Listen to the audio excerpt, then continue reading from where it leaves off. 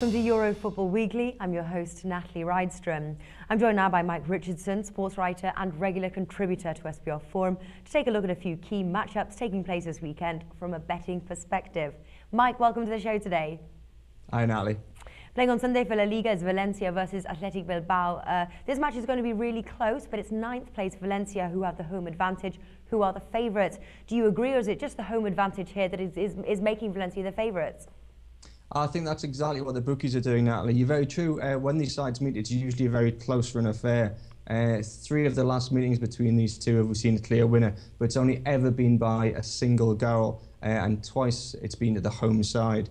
I think what we're going to have is a very, very close game. So much so that I'm going to go against what I usually say and back a draw. Oh, okay. Well, the three-way line has Valencia priced at 2.25 with Stan James and Labrooks.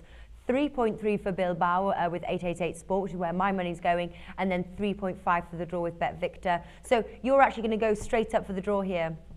Yeah, straight for the draw. But I also like the idea of both sides scoring. That's about 1.65. Bilbao have managed almost 2 goals per game on average this term, and Valencia about 1.5. So I think this sort of game and these sort of sides are probably going to about average each other out.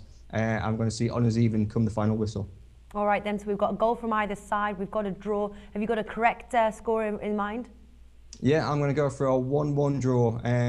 It's ended that way twice out of the last 5, and the most recent game was exactly that score. So yeah, history's going to repeat itself. We're going to see 1-1.